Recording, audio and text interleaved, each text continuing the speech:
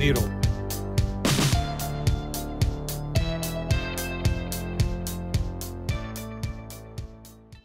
Hey everybody, welcome back to Trail 89 Adventures. I'm Todd. I've got some pretty cool stuff for you today. I'm at the Aqua Fria National Monument. I'm also rolling down Bloody Basin Road to Sheep's Bridge. So come along with me today and check it out.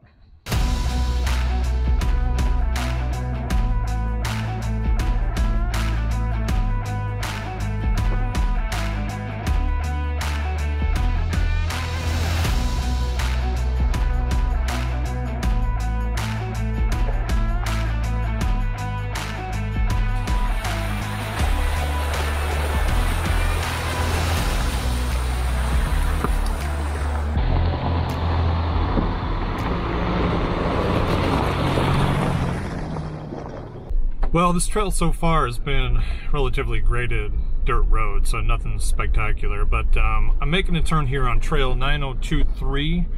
It's a short trail, maybe 2 miles, and it's supposed to take us to some Pueblo La Plata ruins.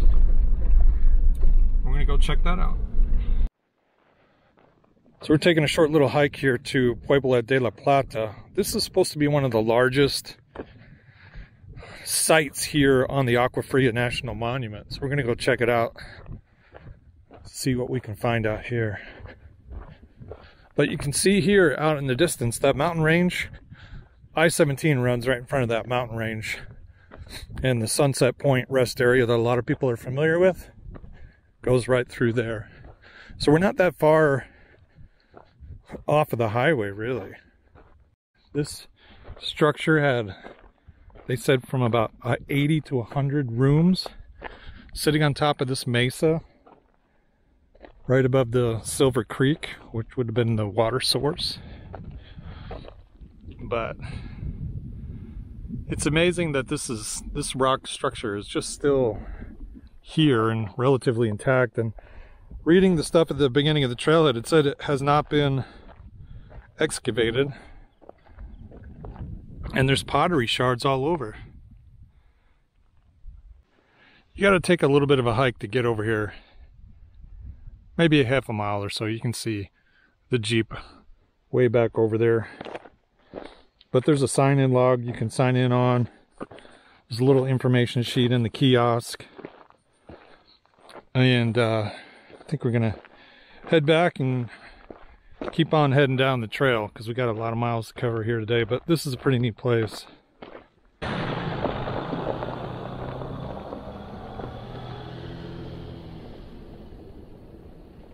Well, that was a pretty cool little excursion. It was only 2 miles off of Bloody Basin Road to get out to those ruins. Kind of neat to see that and read the history about it and kind of think back on what happened on that land 500, 800 years ago. And just kind of envision what life would have been back then. It's just kind of neat to, you know, be out there in the desert and ponder that a little bit. Must have been pretty rough, I would think. But anyway, neat to see that. We're gonna continue heading down the trail.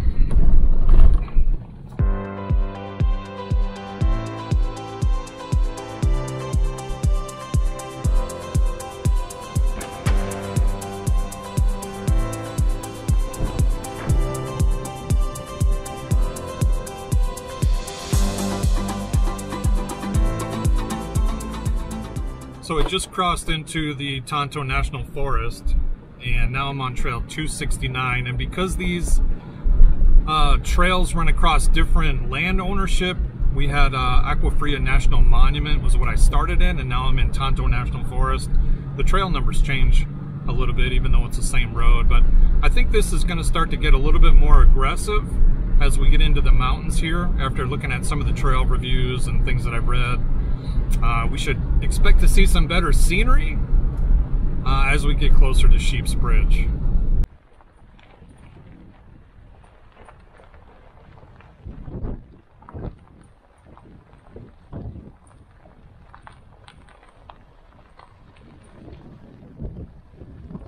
Wow.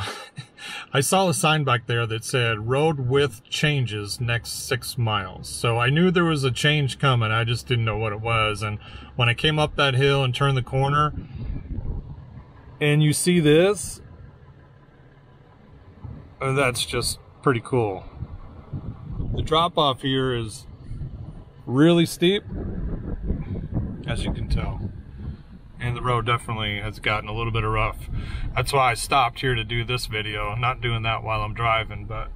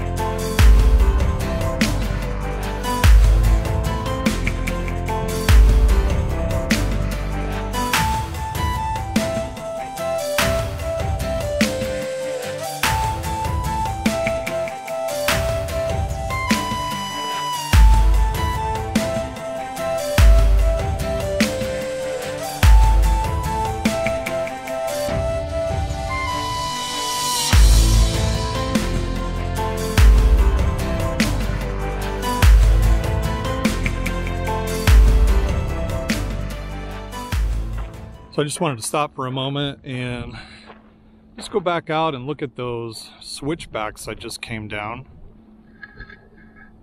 And they were right up here and they kind of switched back down around this way.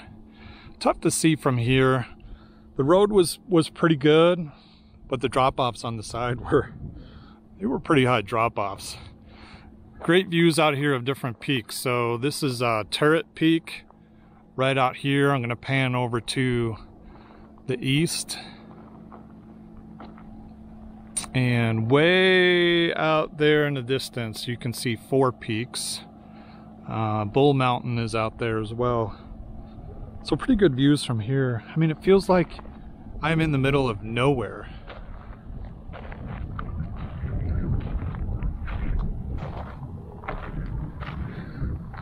You can't even really comprehend how vast this area is. And this is all Tonto National Forest that I'm in right now. Wildflowers are still blooming. Seen pink ones, yellow ones, red ones from the super bloom that we had this year. All right, enough of me talking. Let's get heading back down the trail.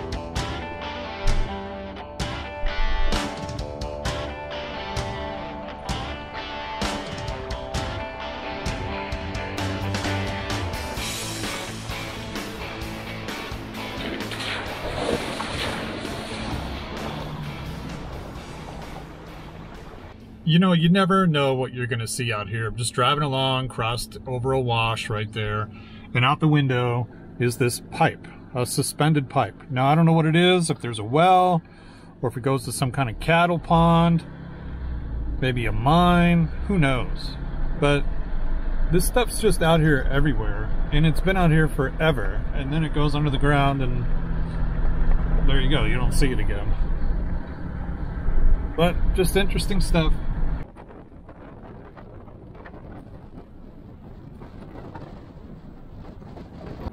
All right, I made it down to the intersection of Bloody Basin Road and Seven Springs Road. Some people call it Cave Creek Road. It takes you to the Seven Springs recreation area, and that is down that way. So I think I might actually, when I head back, I think I might go down that way just to check out that road, as I haven't been down there before. So I think the sign here said there's about 12 more miles to get to the Verde River, and that's what we're gonna go do. So really easy trail up to this point, just a rough, rocky dirt road. Nothing spectacular.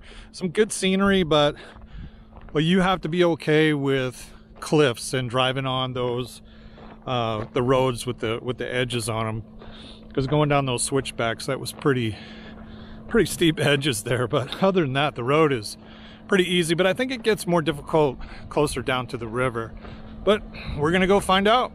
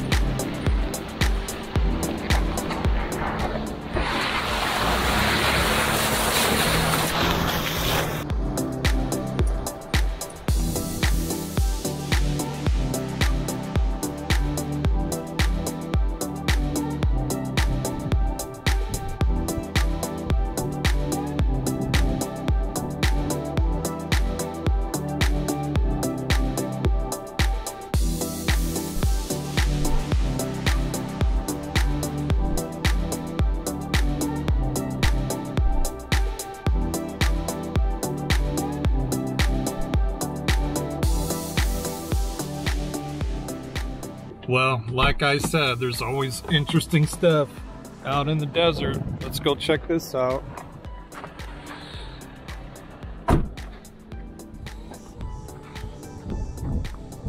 This thing has been here for a while, because it is been used for quite a bit of target practice. Holy smokes.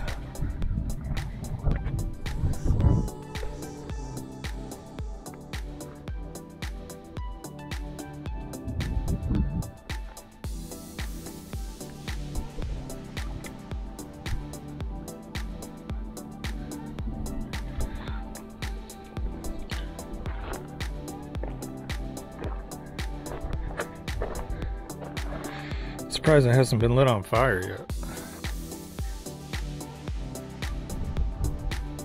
Well, it looks like they took the airbag and the spare out of it.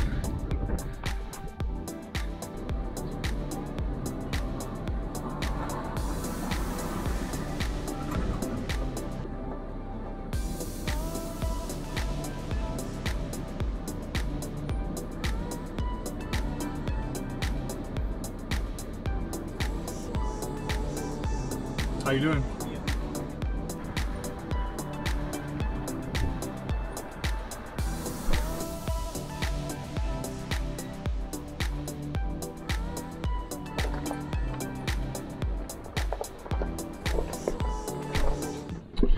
Well, I think I have a couple miles to go, and this trail has turned into from a graded dirt road to just a rock trail. It's super rocky. I passed a little while ago some folks in a Subaru Outback that were coming the other direction, and I asked them, I said, hey, is there many people down at the bridge? And they said we never got that far, that they had to turn around because they didn't want to get stuck on some of these rocks. But I just passed two other people in some full-size pickups that were outfitted as full overland gear, so they were coming up the trails. I didn't get to talk to them, but I did pass them. But a little bit more, and we will be at the Sheep's Bridge.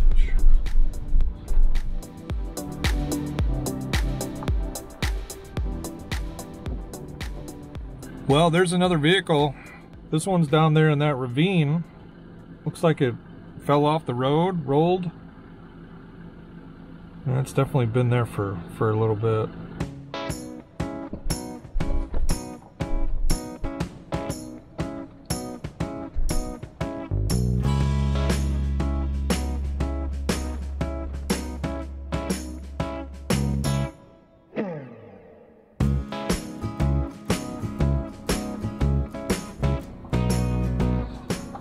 had to pull over there because there was some folks in a Tacoma coming up the switchbacks, and they've got the right of way, so I wanted to give them some room. But they said I've got 3.7 more miles to get to Sheep's Bridge, and they were doing an in and out trip just like I am today, so that's pretty cool. It's always neat to see other folks, you know, out on the trails.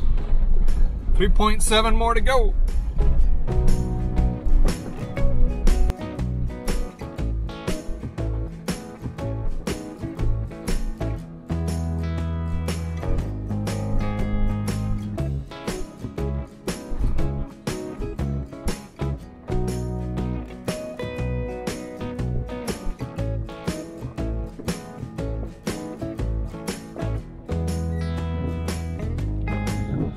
All right, here's the first glimpse I've seen of the river.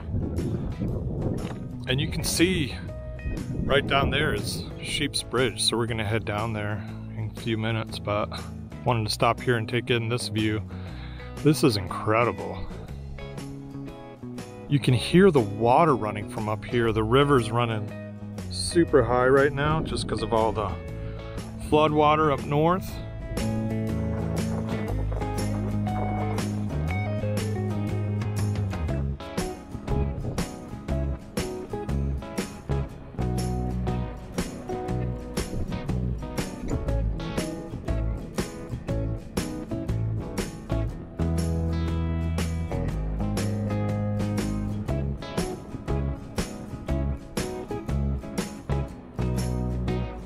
Hey, made it down to Sheep's Bridge. This is pretty cool. The river is flowing strong. Let's go take a look.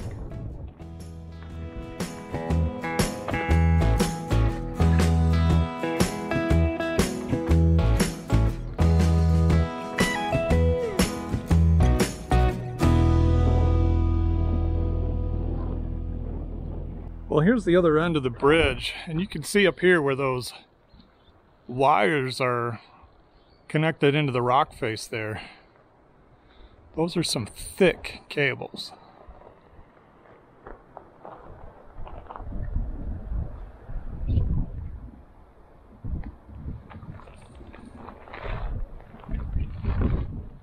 This is not the original bridge, actually. This was rebuilt by the Forest Service.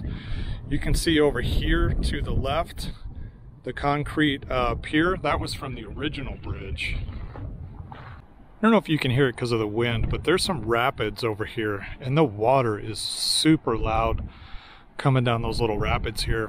And I haven't been out here before. I've only seen videos and pictures, but I have seen, you know, water crossings here of Jeeps going across there. But it looks really deep right now. There's no way that I think anybody's crossing that.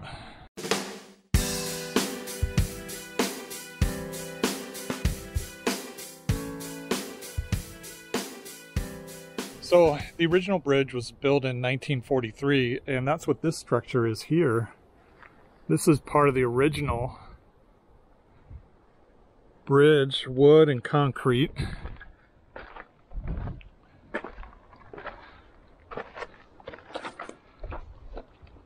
And they built this so they could get sheep across the Verde River. And if you look at the plaque here, you can actually see sheep crossing the bridge.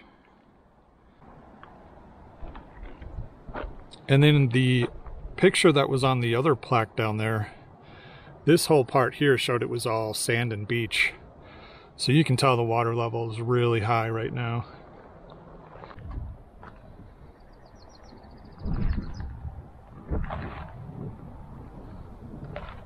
All right, gang, it took us a while to get down here, so we gotta be heading back.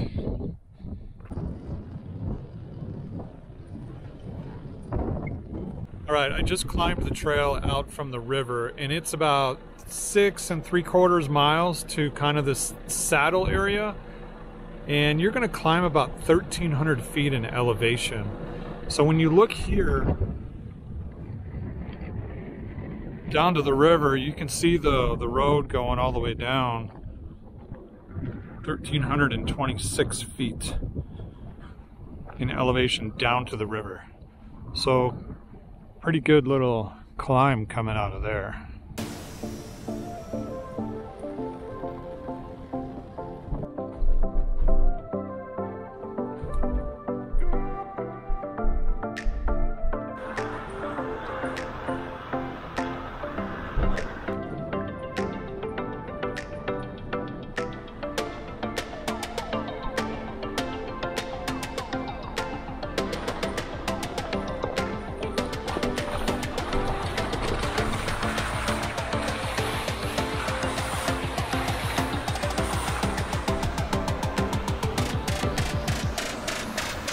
I am back to the intersection of Bloody Basin Road and Cave Creek Road, Seven Springs.